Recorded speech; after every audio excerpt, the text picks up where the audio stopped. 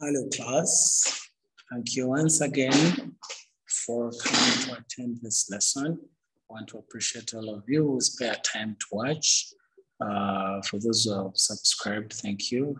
Just hit the like button. Those who have not subscribed, please subscribe to our channel so that you can be able to receive the latest from us. We deliver weekly lessons on YouTube to be able to help all those that are not able to attend physical school.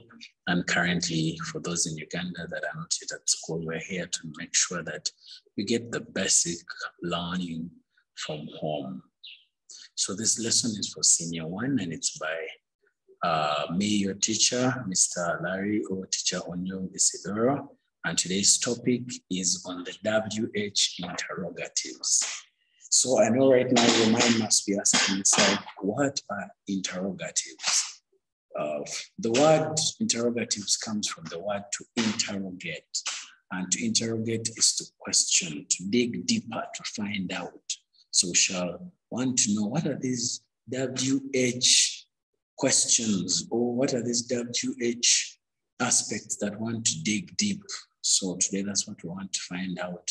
So today's objectives will be able to guide us on those specific areas that can help our lesson to run. So what are those lesson objectives?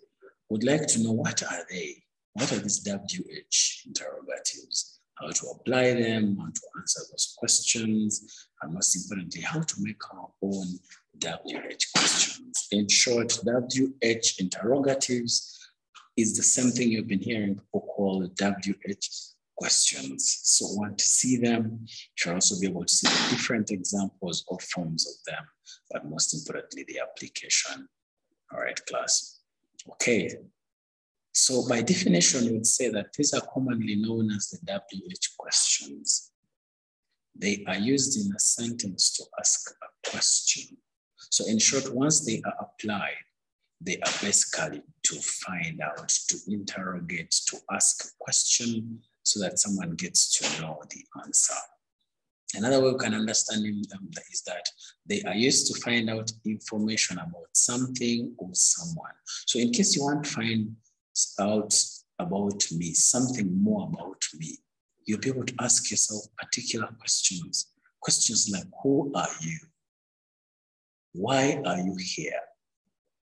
What is your name? So those basic WH questions help you to dig deep and find out more about me. By so doing, you'll be interrogating me. That's why they get the name, the WH interrogatives. So they are very applicable in our day-to-day life. They make communication easy, but most importantly, they bring about clarity of the content you are discussing. Because when you dig deep into those questions, the person will be able to ask you and you'll be able to reply, or you will be able to ask and the person will be able to give you specific information. For example, why did you come to school late today? That statement alone is a question, it's an interrogative. Someone is trying to interrogate you. So where do we indicate the interrogative? The WH here. The Y contains the WH interrogative. So this is what makes it a question eventually, and we shall apply the question mark here as a punctuation mark. The above question requires a specific reason, stroke an explanation why the above person reached school late. So the person is inquiring, could be a student, could be a teacher asking his student, or it could be a student asking a fellow student why they came to school late. So such a question requires specific answers or specific information to be considered a correct answer. More about these questions. Want to see that. So these questions usually require specific answers. I had already hinted. And these answers rotate about time rather. They rotate about or around time, place, reason for, name of something, or someone, an action, or a way something was done. So when you listen to some of these questions below here, some of these questions want to find out things to do with place. For example, questions like where is for place. Things like who wants to find out the someone. When, terms of play, the time, you know? So these WH questions usually require specific information.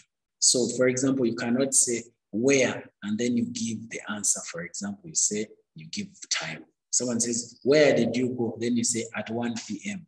That is a wrong one. So that one requires a specific answer.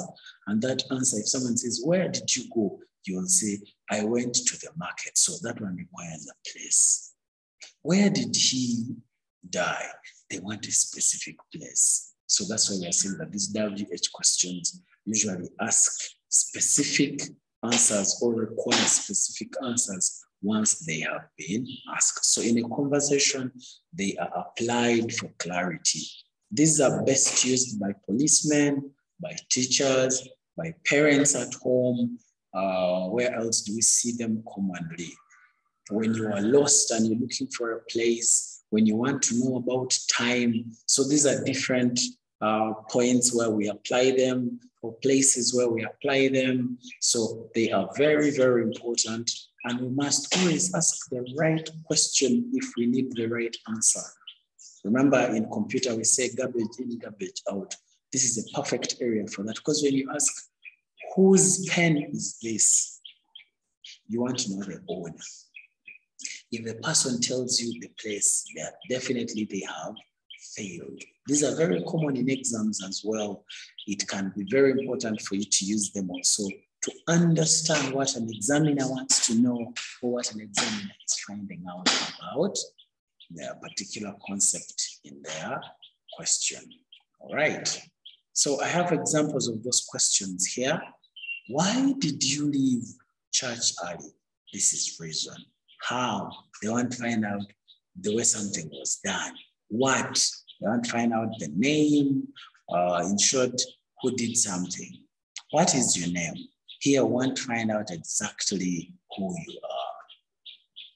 Who has not handed in the work? The teacher wants that particular person.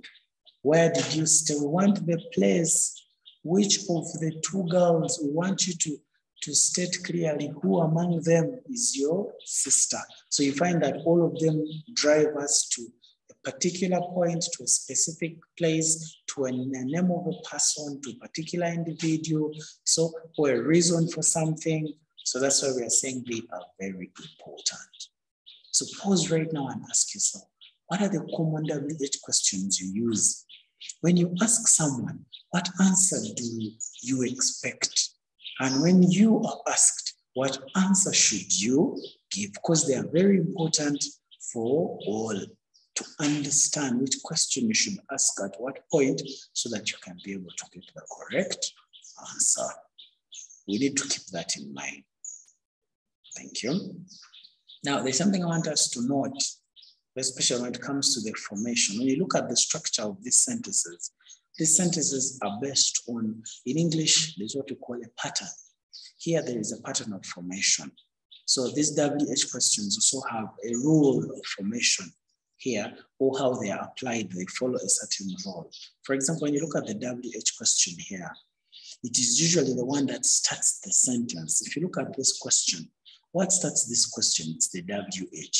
If you look at all of them, let's take a look at them, underline them. Here, here, here, here, this, and finally this. They are the ones that start the sentence or the question. Why, how, what, who. What is followed next? That's what I want you to look at in the next part here that we are noting. When you look at them, from the example above, we note that the WH starts the question, followed by the auxiliary verb. Do you still remember auxiliary verbs? Ponder. These are usually what we call helping verbs. And there are a variety. We have are, is, can, there, do, did, have, and many others that we have here. So when you look at the formation or how they're used, you find that the WH starts the question. It is followed by the auxiliary verb. Here, the auxiliary, in this one, we could note all the auxiliaries here. We have did, we have are, we have is, we have has, we have do, we have of, is here, Even is an auxiliary verb here. What, after that auxiliary verb, what do we look out for again? I want us to look at that, because remember, this is now the most important part. We are trying to create a pattern of how they are used. You find that after the WH, it is followed by an auxiliary verb, which is followed by the doer. The doer of the action can also be a noun, can also be a pronoun, like I, you, we. It could be, for example, these are now pronouns here.